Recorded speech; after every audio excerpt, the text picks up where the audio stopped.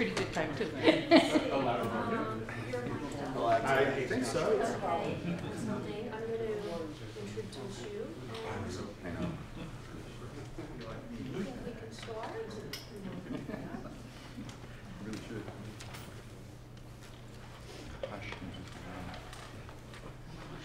Hi everyone, thank you for coming.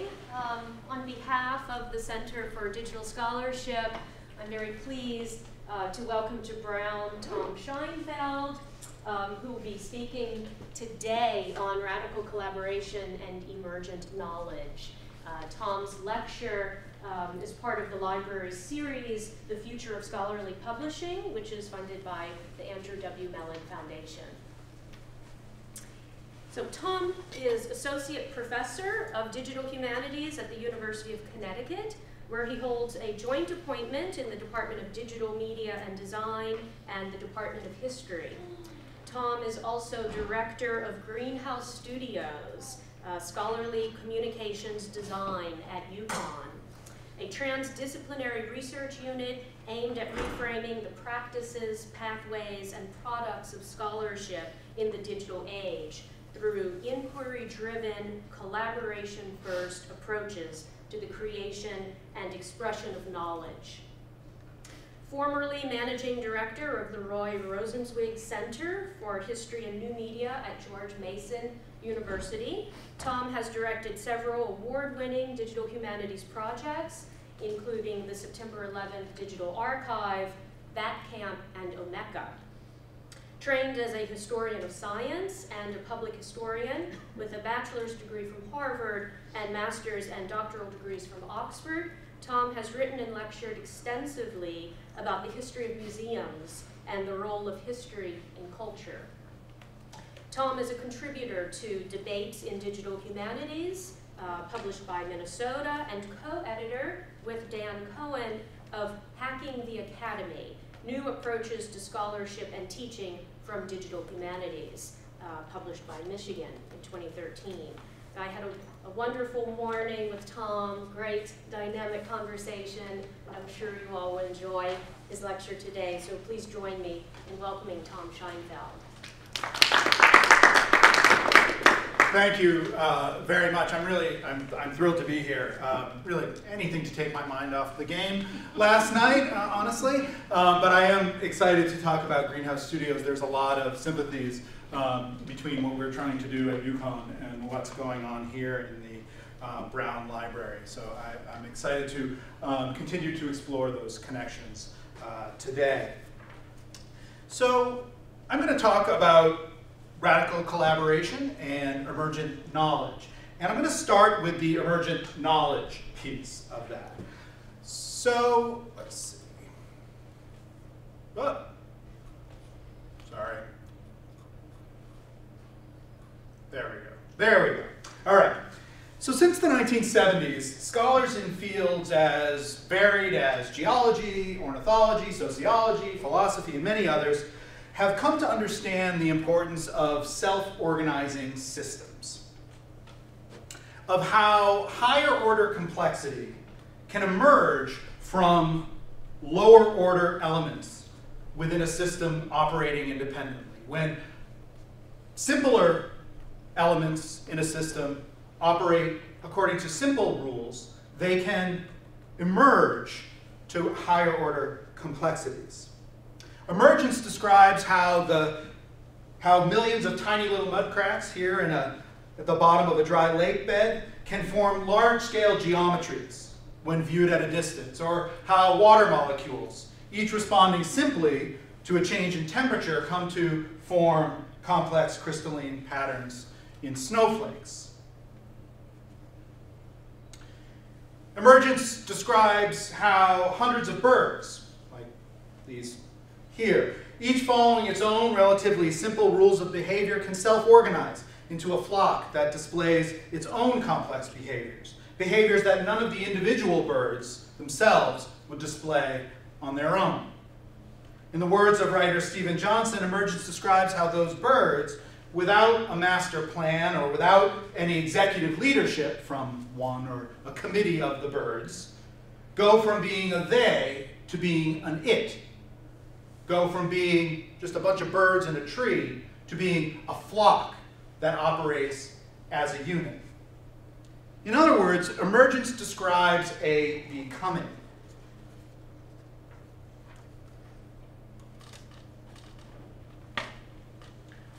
So we also form emergent systems, we human beings. Emergence describes, for instance, how a crowd of pedestrians self-organizes to form complex traffic flows on a busy sidewalk.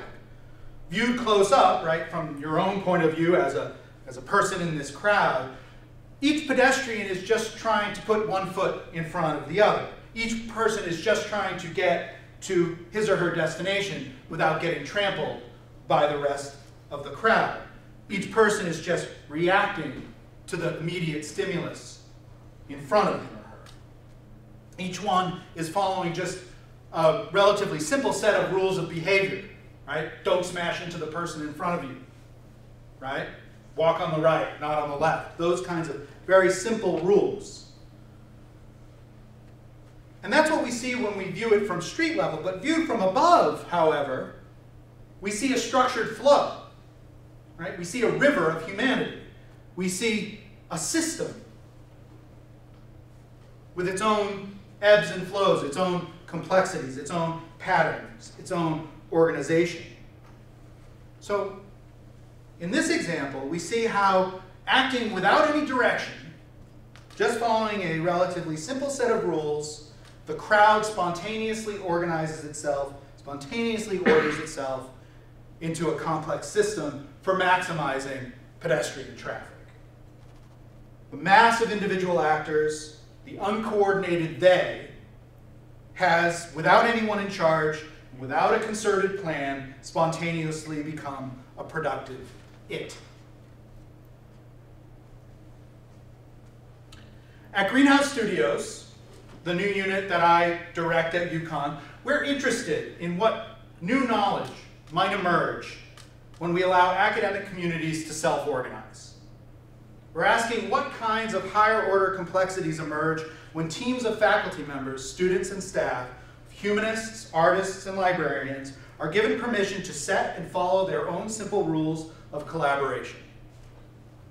At Greenhouse Studios, we're running an experiment in radical collaboration, removing the labor hierarchies and predetermined work plans that normally structure collaborative scholarly projects. Instead, we're allowing the collaborations to structure themselves. Now, this model of self-organization, of radical collaboration, stands in what I think is fairly strong rebuke to what I would call the additive model of collaboration, that draws resources and people together to serve a particular faculty member's own project, where a single faculty member is the driving impetus and organizing impetus behind the collaboration. Instead, at Greenhouse Studios, we're exploring what we call an inquiry-driven collaboration first. And I'll say that again because I'm going to say it a bunch. Inquiry-driven collaboration first model of project development that embraces the emergent qualities of collaboration itself. Now, collaboration has been a byword of digital humanities and digital scholarship since very nearly the inception of the field, right?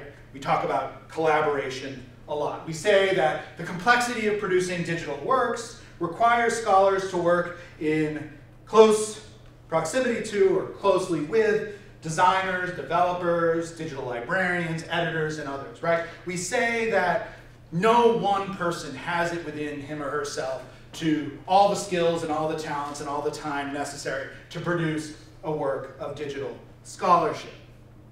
But when we look closer, we see that that collaboration amongst those many actors, and it is real and it is true, but that collaboration among these many actors happens actually fairly late in the research and publication workflow, right? After the scholar has completed the bulk of her research, maybe, well after the initial idea for the project. Digital humanists are often, and these are mainly faculty digital humanists, are often told even to go to the end of your own resources. Do as much as you can by yourself before you start bringing on collaborators, before you go and talk to a librarian, before you go and talk to an editor, before you bring on a designer. Do it yourself as far as you can, and then start bringing on collaborators. Exhaust your own individual resources before you engage others. That's the advice. I've given that advice. I've given that advice many times. But this prevalence of late-stage collaboration, where collaborators are brought on well into the research and development process, is something that librarians often suffer with, right? This is something that librarians have often commented on. Librarians being the people who are often called upon at that late stage, after a lot of the decisions have been made, to do the work on the project. Bethany Nowitzki at the Digital Library Federation, for example, has written about the poor outcomes that emerge when the relationship of librarians and other skilled practitioners to digital scholarship is conceived of in terms of service, as opposed to organic collaboration. And in fact, in this respect, the collaborative trajectory from research to end product is in fact remarkably similar for digital scholarship to that of traditional scholarship. People to works such as books and articles, where we collaborate when we write a book. We just collaborate way, way, way at the end when it goes off to the publisher. Right? It's backed up a little bit in the standard digital publication workflow, but it's not backed up all the way to the beginning by any means. And given the humanities' long-standing configuration around the production of physical text, it's really no surprise, right? It's no surprise that despite the changing technologies of publication and communication, that many of the basic workflows and hierarchies of scholarly communications have remained intact. John Mackenzie Owen has described a deeply rooted information chain model of knowledge dissemination, in which the chain of scholarship begins with an author, passes through to a publisher, and culminates in the provision of access by librarians and ultimate use by readers. And in this information chain model of knowledge dissemination, communications between these actors in the chain occurs mainly, if not only, at points of handoff. And while the introduction of digital tools across the chain has altered activities from research and writing on through preservation and reading, it is not reconfigured to a very large extent the larger workflow in which the various actors remain interlinked but largely independent, save for these key transactional handoff moments. This transactional model of scholarship development has contributed to the persistence of what I see as an increasingly detrimental division of activities into those of knowledge creation, or the domain side, what we might call the domain side, and those of production, or what we might call the build side. Right? This division is more than conceptual, right? It's reflected, for instance, in humanities workspaces, funding, and our interactions. The architecture, for instance, of humanities scholarship, departmental floors, right? Departmental floors or buildings with long hallways of private offices create spaces where the best opportunities for collaboration are offered by the hallways themselves, not by the main functional spaces of the building. The predominant model of funding humanities work, for instance, is likewise conceived around the need for sequestered work. The very purpose of most fellowships in the humanities is to remove the scholar from her fellows for a semester or two. To remove the scholar from collaborations for an extended period of time for individual focus and study. And even when a scholar is engaged in producing a work of digital or other non-traditional scholarship, this handoff habit is so well ingrained, and the work of the build side so well black boxed, that many faculty remain isolated from developers, designers, editors, librarians, and other experts necessary to the production of this digital work, even as they're making the fundamental decisions about things such as appropriate media, software packages, and metadata schemas. We decide before we talk to anybody that the project is going to be a website, or it's going to be a digital archive, or it's going to be a game.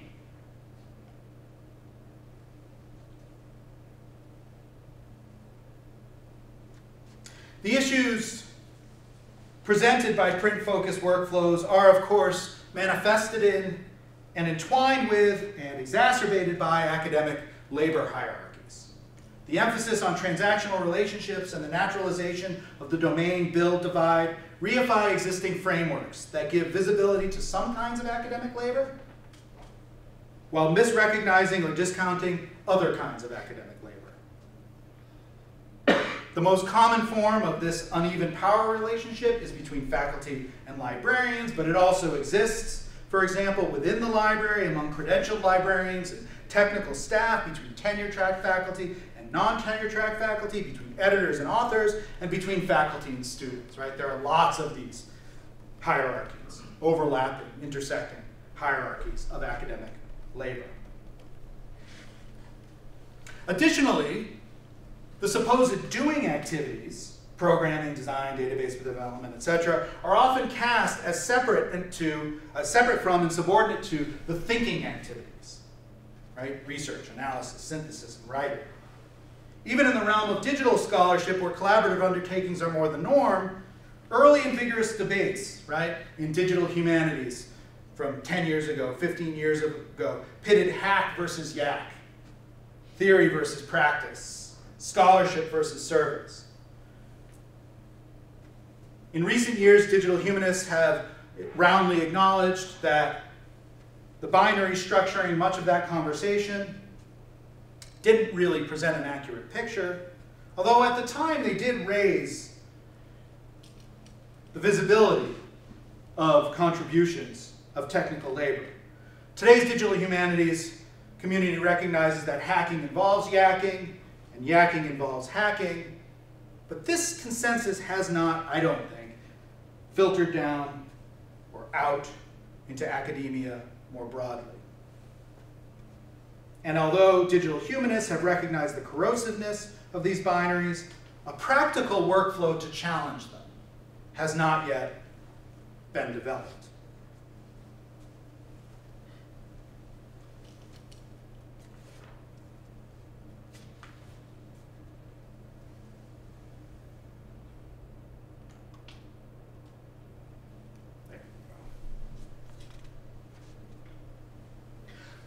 Greenhouse Studios is dedicated to addressing these persistent and intertwined problems of workflow and hierarchy, with a research mission that equally values all stakeholders involved in producing scholarship, that flattens traditional academic hierarchies, and that systematizes the collaboration and production of multimodal scholarship by implementing an inquiry-driven, collaboration-first model of scholarly production that places continuous, close, and equitable communication between all of the kinds of labor that are required to produce a work of digital scholarship at the very heart of our mission. All too often, collaborators are brought on board to implement scholarly projects, not to imagine them. Greenhouse Studios aims to change this by pushing collaboration on traditional as well as digital scholarship upstream in the research and publication workflow to the very headwaters of imagination, inquiry, and project conception. This collaboration-first approach brings scholars together with designers, developers, editors, and librarians to start new projects, not merely to finish them, to allow the emergent properties of the collaboration itself to produce the new knowledge. Now, this inquiry-driven collaboration-first model has its origins both in some past experience that I and my collaborators have had on past projects, and also based on some new research that we've done. Emergent approaches to scholarly communication have long been an interest of mine, although I've only recently come to think of them in that way. My first experiment in the emergent possibilities of radical collaboration took the form of something called that camp, the Humanities and Technology Camp, which was an unconference that my colleagues at the Roy Rosenzweig Center for History and New Media and I launched in 2008, 10 years ago. And we'll be actually holding that Camp X in Fairfax this summer, borrowing the X from Apple. We were thinking one day at the Roy Rosenzweig Center for History and New Media, me and Jeremy Boggs and Dave Lester, two students, and Dan Cohen and Josh Greenberg, about how we might go about reducing the overhead of face-to-face scholarly communication, right? We were wondering why it was that academic conferences cost so damn much, right? Why the AHA, for instance, or the MLA, which really is geared to getting people together in a room together. That's like the ultimate function of those meetings. Why it took, each meeting took 5 or 10 years of planning. The hotels are booked 5 or 10 years out. Think of the cost of all of the plane flights for the 5,000 people who go to MLA, for everybody in the country to fly to San Diego and spend a week in a hotel room.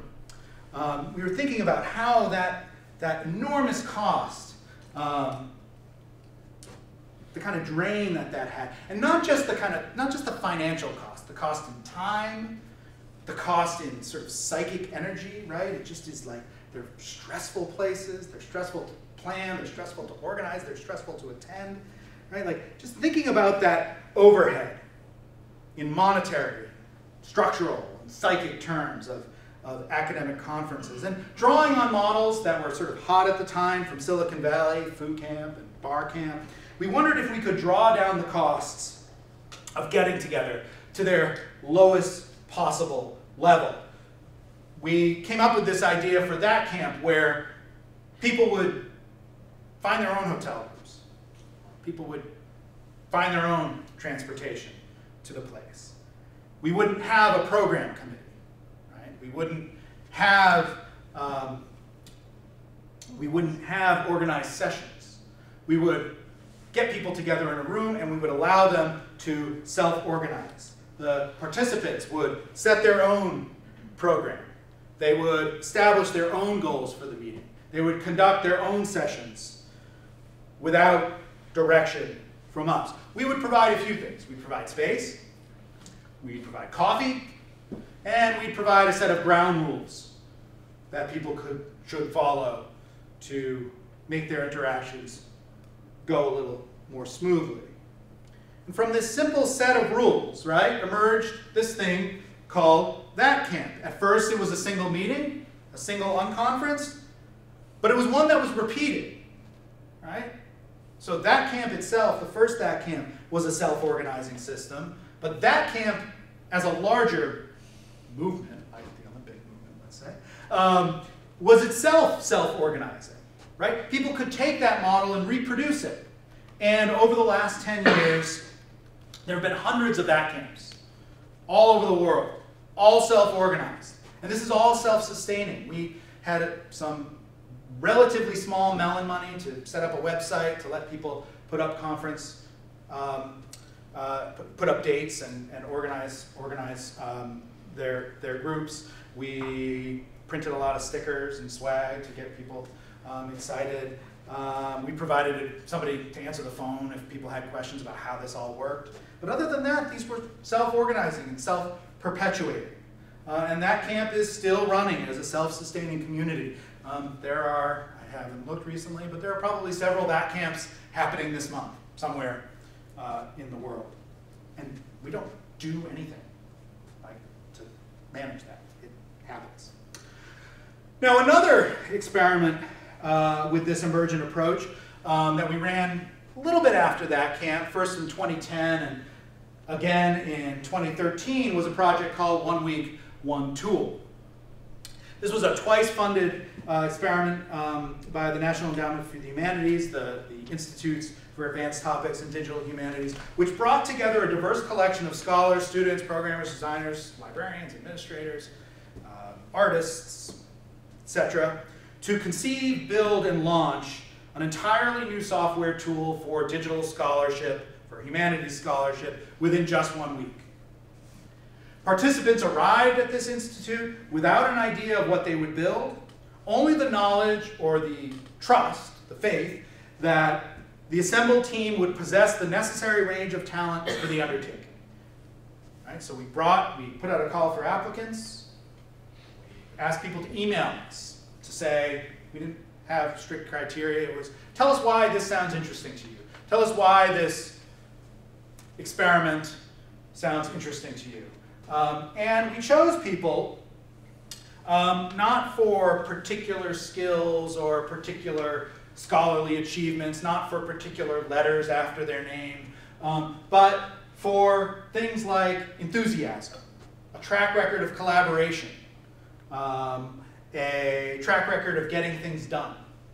And we chose, in each case, in 2010 and 2013, 12 people. We brought them to Fairfax, Virginia, and we put them in a room together. And we began by brainstorming what we might build. And after a day of trying to decide where the collective interests of the group lay and what kinds of things they could do together, what kinds of capabilities they had in themselves, what kinds of interests they wanted to put those capabilities to, we came up with an idea, spent the next 6 days, we built it, and we released it. Right? And we built, in both cases, in 7 days, a piece of maybe production level software is maybe a little too much, but working pieces of software that could be used by real users. In 2010, it was a WordPress plugin called Anthologize to take your blog and turn it into a book. And in 2013, it was something called Serendipomatic, a specialized search engine to approximate for web users the serendipity of working in physical archives. And both have found enthusiastic audiences, and both are used daily by people out there on the web. So in both cases, that camp and 1 Week, 1 Tool, we found that putting people together, letting them self-organize, providing some structure, very simple structures, some very simple rules by which they should interact, could achieve interesting, novel, unexpected complexity, unexpected results. That new knowledge could emerge from the collective. Now, when my colleague Clarissa Siglio and I, a Brown alum, moved from George Mason in 2013 to the UConn School of Fine Arts, Digital Media and Design Department, we began to see some similarities between this mode of work we stumbled upon in that camp and in 1 Week, 1 Tool to certain arts and design-based approaches, to certain arts and design-based methodologies that were more native, more familiar to our new colleagues working in areas such as theater, interactive media, and industrial design.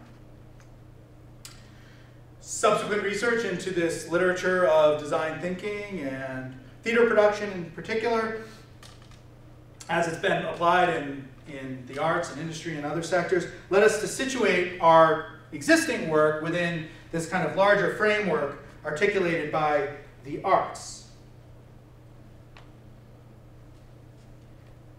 And yet the limitations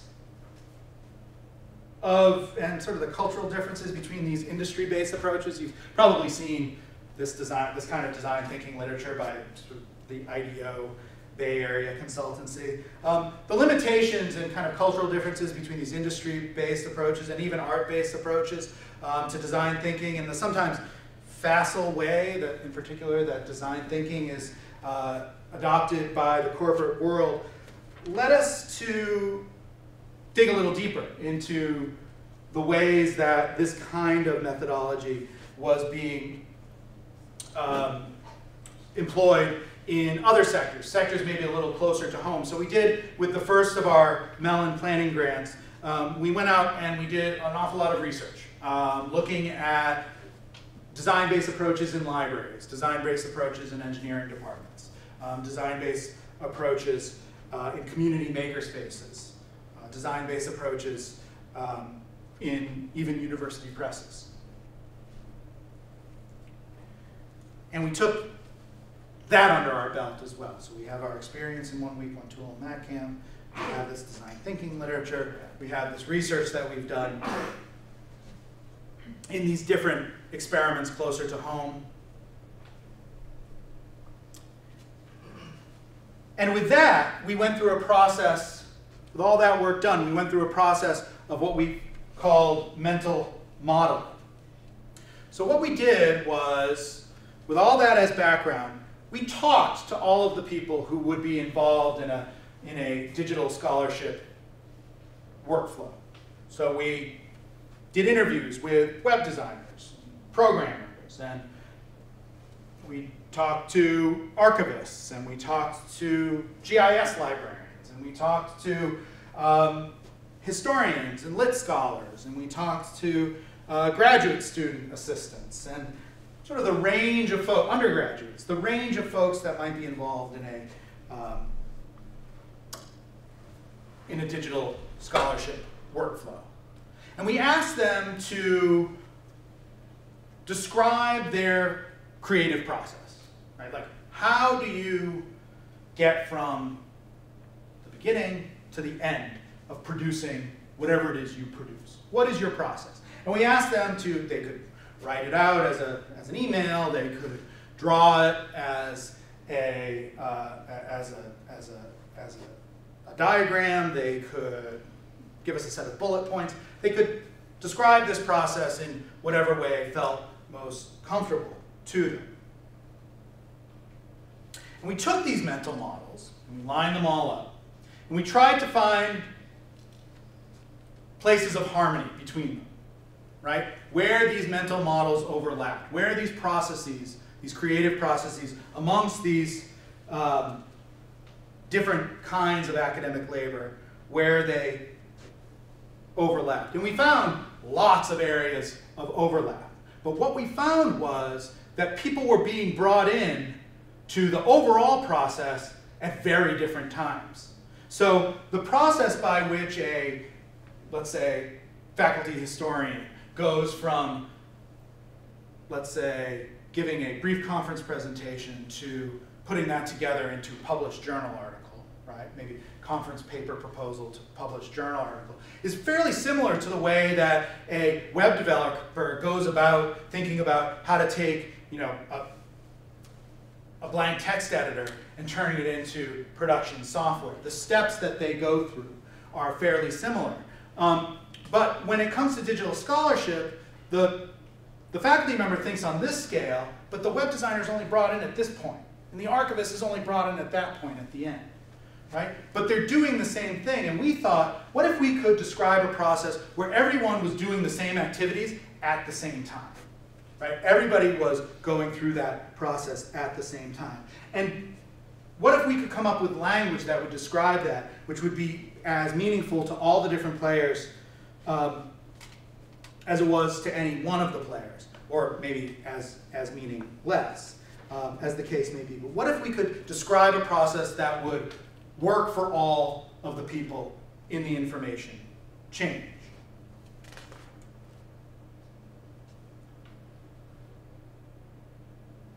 So these main points of harmony in the mental models of our collaborator archetypes, these designers, editors, scholars, developers, digital librarians, became the main development cycles of what came to be our new design process model. This collaboration first process model that would put everybody necessary to the project in the room at the same time. So I want to walk through this fairly quickly to describe how Greenhouse Studios projects work and how they differ from traditional scholarly workflows. So what happens in a Greenhouse Studios project? And this is a roughly 2-year time frame that we work on. What we do is we start with people, right? We start with a group of people. A diverse team of maybe a couple of faculty members, a couple of graduate students, a couple of librarians, maybe one of them's an artist, maybe one of them's a developer, maybe one of them's a designer, right? One of them is a subject area expert, right? They all come with different and diverse talents and skills. We get this group of people together, we assemble them, and we drop in what we call an inquiry prompt. This is like the kind of thing you'd give a class of students when you're writing an essay. Like, here's what your essay's about. You go do that. We give that to the group, right? And so this team of people assembles around this inquiry prompt. And the inquiry prompt comes from the outside. The inquiry prompt comes from Greenhouse Studios. It doesn't come from one member of the team or another. It doesn't come from the faculty member. The faculty member doesn't come to us and say, I really want to do a project on 18th century French architecture. We get the team together and we give them a prompt. Now, we select the team, right? We get people who we think might be interested in the prompt, who may have something to say about the prompt.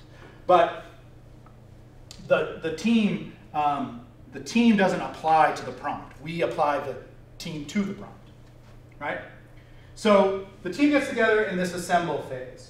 And they get to know each other. And they come out the other end and they enter into the first phase of our design process, which is what we call understand. And in this phase of the process, the team tries to do a couple of things. They try to, first and foremost, understand the prompt. What does this prompt mean to them? How do they understand it? How does their experience, their knowledge, their training affect their ideas about that prompt? What do they bring to this prompt? We also try to get a handle on understanding what each team member brings to the collaboration. Right? What are the skills of everyone in the room? What's the background of everyone in the room? And we think of that holistically, right? So you aren't the designer on the team. You are a person on the team. Right? You bring design skills to the team, but you also may be a gardener, right? And you bring that to the team as well. And maybe, who knows, maybe the team will use your gardening skills, right? So we try to understand the whole person, right? We try to understand what all of these people bring to the collaboration, all of their many talents, skills, and interests. We also try to understand, so not just the kinds of resources that people bring to the team, but also their constraints, right? And this is something that too often is, I think, missed in planning for collaborative projects. What are people's time constraints, right? What are their attention constraints? What are their family constraints? What can't they do?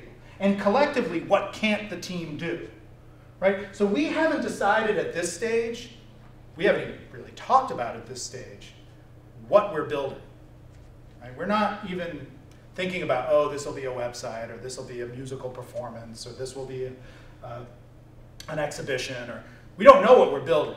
We're just trying to get a hand on who we are and what we bring to the collaboration. But we do, by the end of this, know that, like, let's say nobody on the team is a web developer. We do know that we're probably not going to build a website, right? If nobody on the team can play an instrument, there probably isn't going to be any music in what we build. So we get a handle on resources and constraints. From there comes the project brief, where we define in very broad terms and kind of very open terms the kinds of aims we want to achieve, the kinds of things we think we can do with this prompt, the kinds of understandings we have of the prompt. We describe our resources, our constraints. And we start to think about, it's almost like shooting an arrow. We don't know where we're headed yet. We don't know exactly what the arrow is going to hit, but we know we want to shoot it over in that direction. So we have a project brief. We move on to this identify phase where we start to do additional work to come to some firmer understandings of what it is we're going to build. So this is where we start to talk about media formats. This is where we start to talk about particular subject matter. This is where we start to do additional research that needs to be done. So we know we want, to shoot our arrow over there. But what do we need to know about that direction in order to do our work more effectively? So the idea starts to solidify into what we call the creative brief, or we used to call a functional spec, which actually in that stage then describes what it is we're going to build and describes things like timetables and milestones and project plans for building it. So we spend a long time, this is about 6 months, we spend a long time just getting to know each other and our subject matter before we decide on exactly what it is we're going to do. What we don't want to do here is foreclose a whole bunch of possible avenues of exploration or production by settling too early on a particular media format or a particular project idea. We leave that open-ended for a while, and until we get to this creative brief. We move then into the build phase, which is kind of an iterative, agile development phase for the project, where we, prototype, test, refine, prototype, test, refine. This is about a year. This is kind of the big meaty middle of the process. We end up here with what we call the media manuscript, which is, and we use that term because we don't know what media this thing's going to be, but we do know that it's going to be in the stage where, if it were a book, you might be sending it off to the press for peer review and revision. In each of these, project brief and the creative brief, we come to firmer understandings also of what kind of peer review might happen, right? What peer review might look like for this product we're building, and it'll look different, right? If it's an edited volume that the team decides to build, the peer review for that will look different than the peer review for a puppet show, right? Which it could be. But in each case, a peer review mechanism is described and planned for. I should mention, on many of the teams, we include a member, like an acquisitions editor from a university press, who can help us think about these kinds of things. They also include, very importantly, librarians who help us think about these kinds of things: long-term preservation and access, assessment, and dissemination. So after peer review, it goes off to release. And one thing we keep open is that the team together will build a project and take co-ownership and co-authorship of the project. But all team members are also empowered to go off and do their own things with the collective work. So if you want to write a journal article for your field on this, you're welcome to do that. So this is roughly a 2-year process.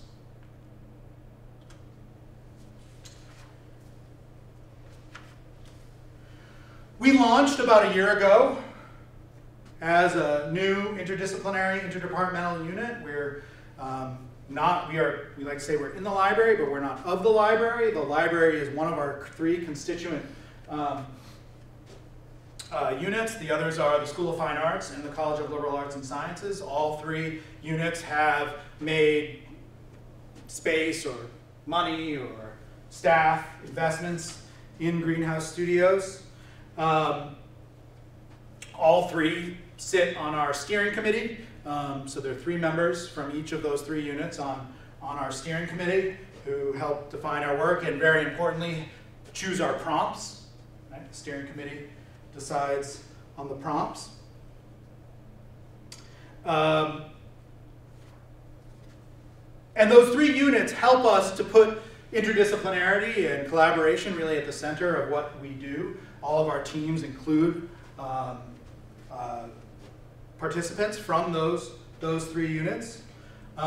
Each of the teams includes a facilitator from Greenhouse Studios who runs the meeting. It includes a project manager from Greenhouse Studios who helps keep things moving. But then it includes librarians, artists, humanists from the departments, the units that make up Greenhouse Studios. Each team has about 8 people on it. And so we're in the process of staffing up and moving into our new space. And even as we are about a year into our first cohort of projects. Greenhouse Studios projects, the way we've got it arced out, start in January and go through 2 years, December.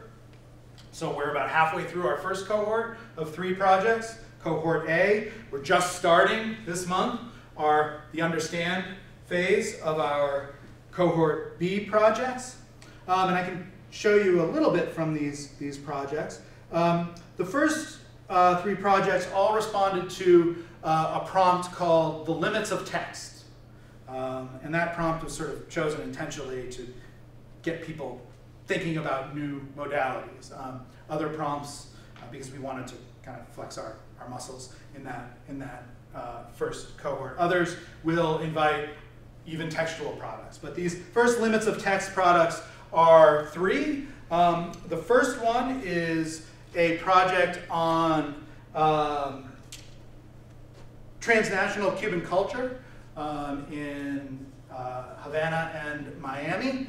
The team consisted of a Spanish professor, a Cuban filmmaker, some photography students, let's see, our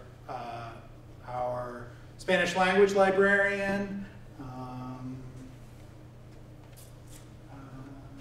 forgetting the rest of the team. But they got together, and what they decided to produce was a set of short 16mm films that they are almost finished with. One of them has been accepted into, I can't tell you where or when, but accepted for showing at a prominent international film festival. So we're really excited about that.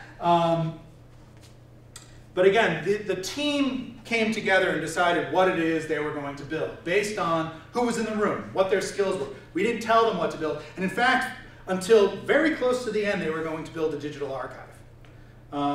Until they decided they didn't want to build a digital archive. So until that creative brief was written, they were really working on a digital archive idea. Until something in the group flipped and they decided, no, what we want to do is make films. So they made films. And we're getting ready to release those. Our second team is working with actually an archival collection at the UConn archives. It's the papers, and actually we have some of her paintings as well. The papers of a early 20th century portraitist, Ellen Emmett Rand. She painted mostly prominent businessmen and politicians, and her story is interesting from a lot of perspectives.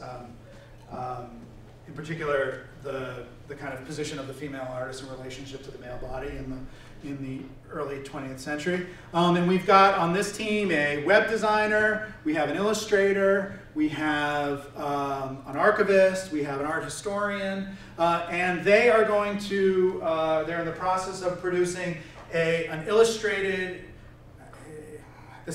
they would not like this description of it, but it's basically like an illustrated choose your own adventure book for children about the choices that women artists had to make in the early 20th century. And so, Ellen Emmett Rand had to make a set of choices about the kind of art she was going to do, her social position, her family, her reproduction, all this stuff. And this choose your own adventure will allow people to go in different directions. And you may end up as, if she had made other choices, all of a sudden, oh, now you're Georgia O'Keeffe, right?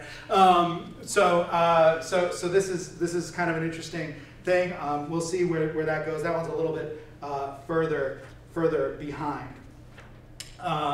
And then our third project is a project that is exploring the coronation mass of Holy Roman Emperor Charles V in 1530. This is the team I'm facilitating, so this is the one I'm most excited about.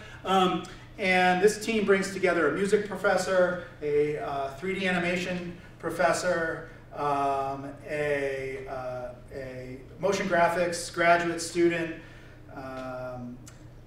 this guy, Tom Lee, who's one of our Greenhouse Studio staff member who has degrees in computer science and also in trumpet, jazz trumpet.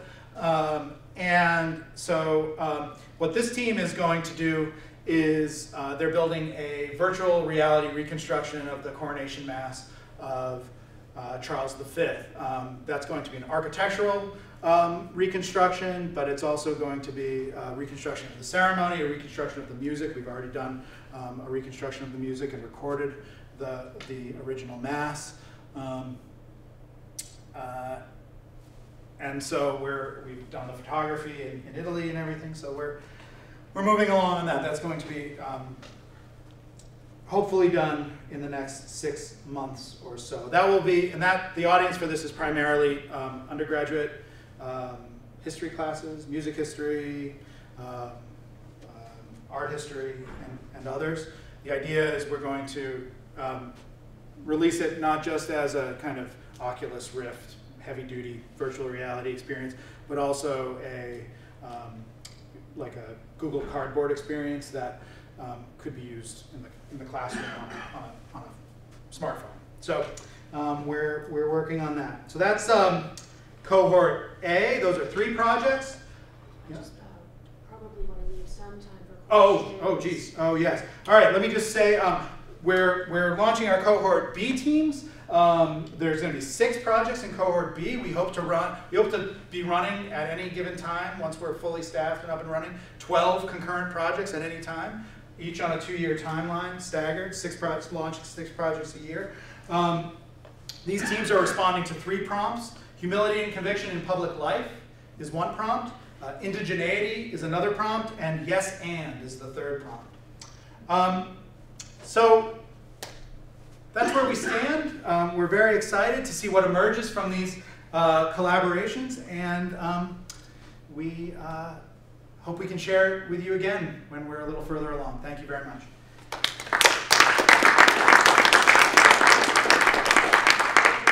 I'm sure we have a lot of questions. I'll open the floor. Yep, Patrick. Thanks, Tom. That was great. Thanks, Patrick. So one of the recollections I have from the 1 week, 1 tool experience was that was kind of terrifying. I was on the development side. Was that you launched like pretty much half or a third of the team was dedicated to doing outreach that happened like basically started right away. And that was horrifying when the thing wasn't built. But it was actually a really interesting approach that I think really worked well in the context of that kind of a high pressure situation. And I was just wondering, like, how you handle outreach for these projects. Does it similarly like go off with a bang at the beginning, or where are you starting to introduce it?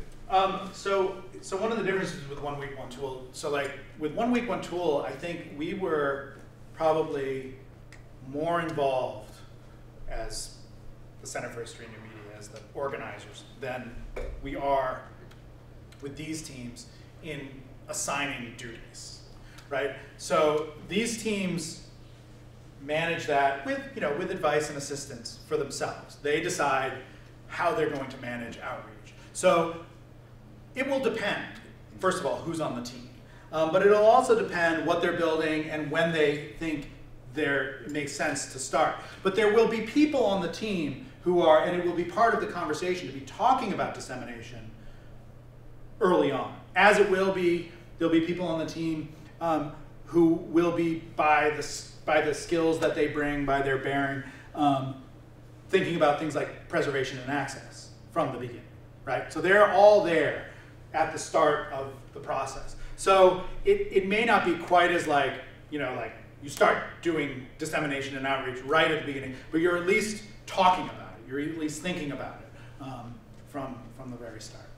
Yeah. The skills are in the room at the beginning to be dealing with that. So it's not just like at the end, it's like, okay, so who's going to market this for me, right? That's part of the design process. Thanks for the presentation. I love new ways of thinking about starting with different kinds of constraints than we're normally used to. One question about the overall flow that you showed, that particular slide. You mentioned that the building process happens in an iterative way, and I'm a developer, and that automatically appeals to me.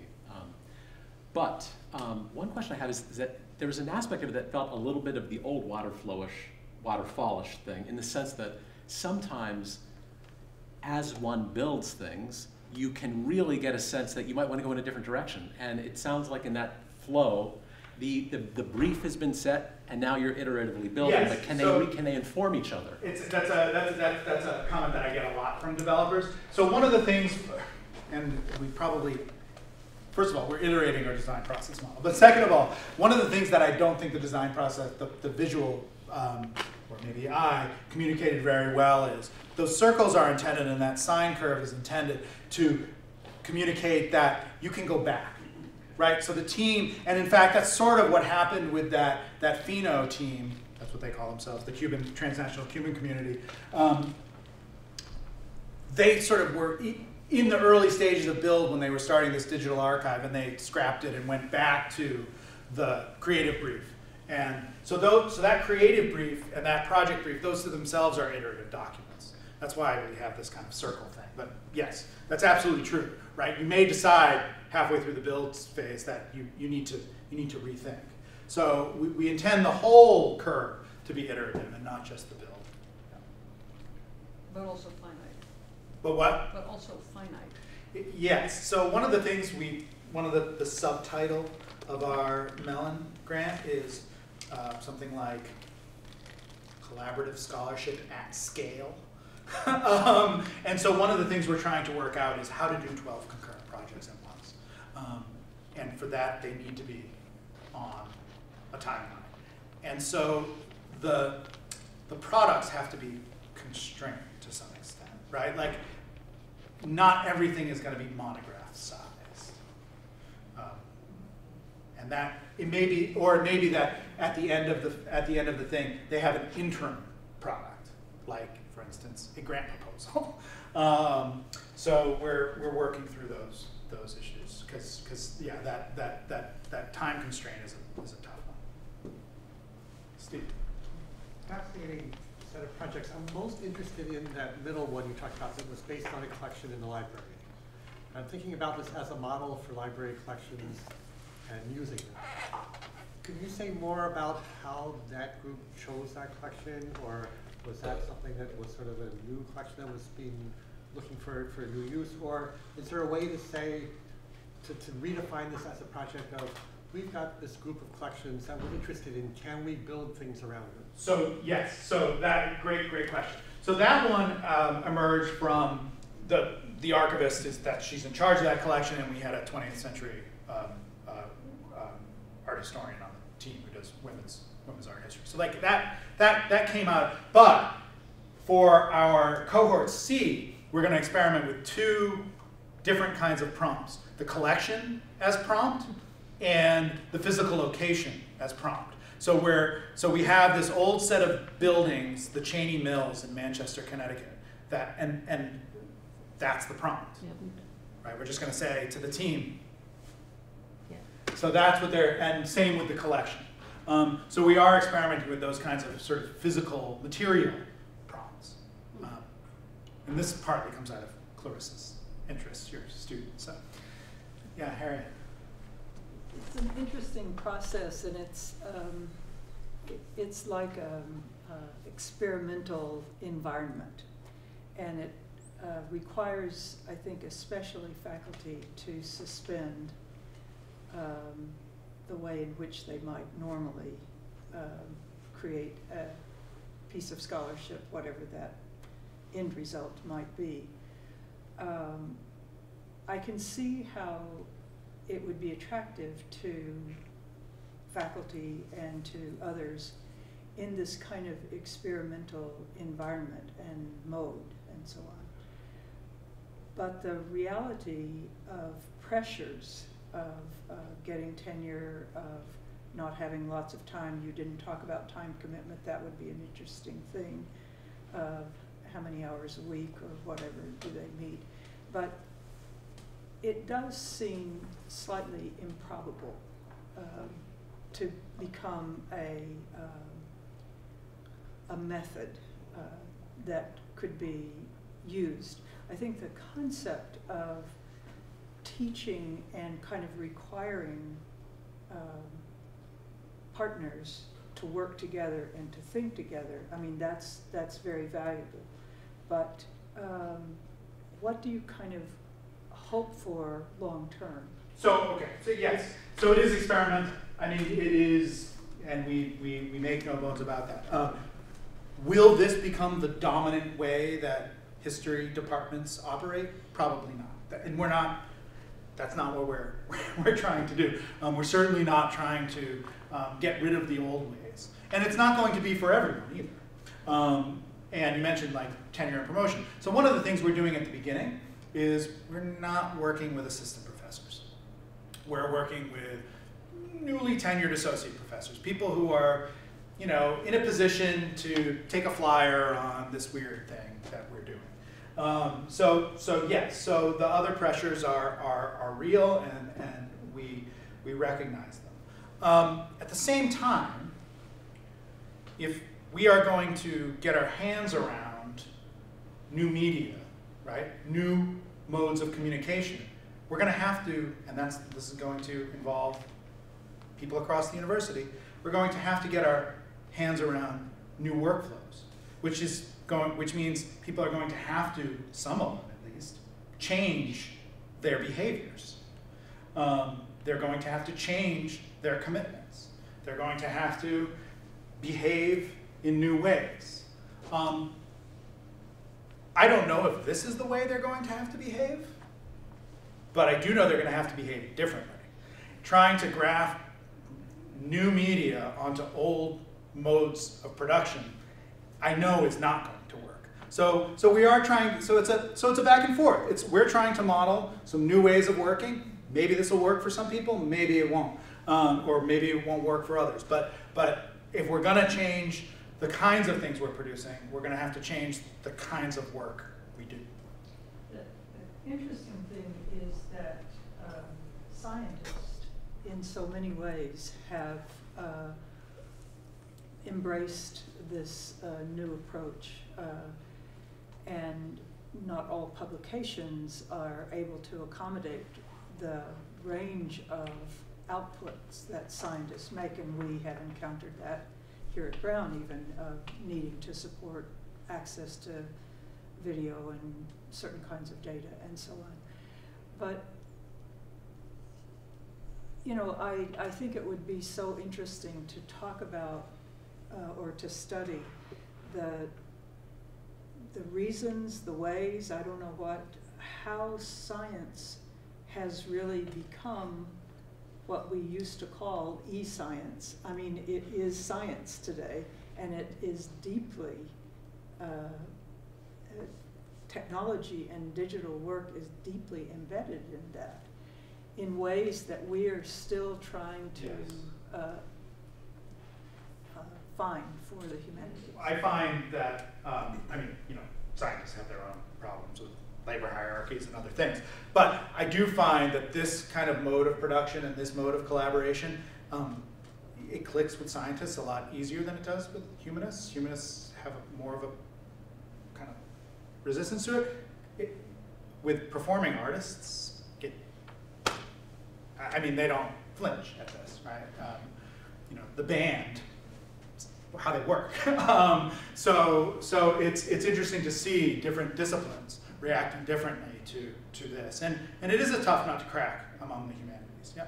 And what I like about it is that it's light. This particular iteration of it, if you will, is light on the faculty in some ways. I don't know any faculty member in however traditional their practice is, that doesn't have some kind of smaller side project going, whether it's, you know, you can just think of them yourself. And that includes the assistant profs. Everybody's working on their big project, but Yes. everybody always has some smaller project that they could collaborate on, that would, if you help them find the collaborators, that it doesn't take all your time.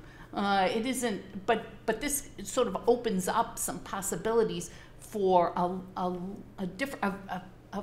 project in a different valence, or a different kind of project. These are not single author Right. things. Like, these are not your book, right, as the faculty member. Yeah. They're not intended to be. They may be that size in the end because of the labor that other people have put in it. But in many ways, you're right. It's light on the faculty, and it treats the faculty as, and we tend not to, we banish the word scholar from our lingo. We just don't like that because it privileges that kind of expertise above all these other kinds of expertise. We try not even to talk about faculty.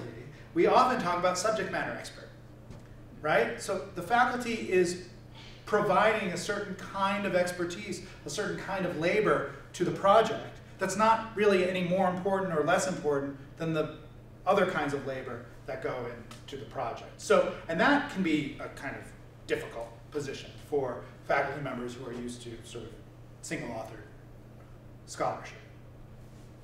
Just following up on various questions about time. How much time are the various people all putting into this? And then another part of that is, how are students involved? Right. So, okay. First of all, so each team has a Greenhouse Studios project manager who has 3 projects that they're in charge of. So they're like a third on the project, and that's a postdoc. That's a humanities postdoc. Each has what we call a design technologist, which is the primary maker on the project, and those are Greenhouse Studios employees. They each have like 5 or 6 projects, so they're putting in, whatever it is, 12% of their time to each project. They're full-time employees. Each has a graduate student assistant. And each graduate student assistant has 3 projects. So they're putting in, 20 hours a week divided by 3, right? So they're putting in 6 hours a week or something. Then the other people on the project, the facilitator, which is somebody from the Greenhouse Studios leadership, like me, I'm putting in occasional work on the project. I run meetings, basically. And then there's usually we call them in-residence experts, and those are subject matter experts, librarians, other kinds of technical expertise. And there's 3 or 4 of those. And they're probably contributing, I would say, 15 hours a month, 20 hours a month. So, I mean, not an insignificant amount of time, but kind of side project amount of time. 5 hours a week, something like that. Yeah. And that includes meeting time. So, and it's more intensive during that build phase, which we've planned to take place mainly in the middle of summer. So, we provide them a little bit of money to stick around campus during the summer to do this. This is what instead of taking their research trip to France this summer, they're going to stick around campus and do this instead. So they end up putting in more time over the summer. So it's, these, because we're doing it at scale, they're more constrained. And we'll see how that plays out. We don't know exactly how big or how small these will pan out to be. Sometimes we sort of say, we try to say, well, they're probably not going to be as big as monograph projects. Like, they're probably not going to be that big. They're probably going to be bigger than journal article size projects. And I don't know. But maybe it doesn't matter. I know it's true of my other colleagues in the room, because I know their work. It's that often I find that best ideas for the bigger projects from the side projects, so that these things grow for me. So that if I can't imagine doing the Charles V Mass, but if I did, then one could imagine that there would be there's a subject you might have been interested in one way, and then because you're involved in this, you get very interested in the trumpet parts, and then you can write a whole paper on just the trumpet parts, because that all of a sudden you've seen it in a different way. And we try to empower each member of the team to do that, so that for instance, if there's a web developer on the team and they write a JavaScript library, right, for this project, they can take that and open source it and kind of claim that as for their merit or their tenure or whatever it is they're doing. that can be their side project on the thing. So yeah, it can spin off in multiple directions. It doesn't have to be the only thing that's produced out of it. How do you, this is like because I'm a postdoc question, but how do you balance the sort of aspirations of the studio and its sort of model versus like the use of contingent labor and as postdocs and graduate students, and the sort of unflattening that will happen outside of the space when like those collaborators are sort of having to talk about their work and sort of, you know, their trajectories in the sort of wider world outside of Greenhouse? Yeah, it's hard. I mean, those hierarchies persist in the room, and the facilitator's role is to try to level those, and then they persist when the people leave the room. We are trying to, at least in our little space, change the way that works, and to give people with less power permission to take some power, and convince people with more power to give up some power. And we hope through that training that can seep out into the wider academy. Are we structurally making great strides in fixing the contingent faculty labor market? No, right? But we are trying to change, you know, hearts and minds. Like, is there, so like thinking of like, you're working with postdocs now, was there like a sort of plan to like replace those with more solid positions, potentially even with the postdocs? Or is it kind of just going to be a rotating? So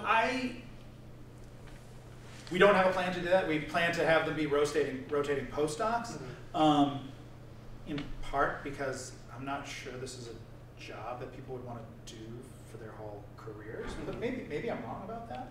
I guess I started my career that way, so, and I'm still sort of doing it, so maybe that is something people want to do for their whole career. The other staff of Greenhouse Studios are, well, we're working on this, but will not be contingent. They are state employees with, you know, benefits and pensions and all of that, and we're hoping to keep it that way. So that postdoc layer may remain postdocs, but the rest, we're hoping that those won't be contingent, that those will be staff positions. Well, we might stop here. Thank Tom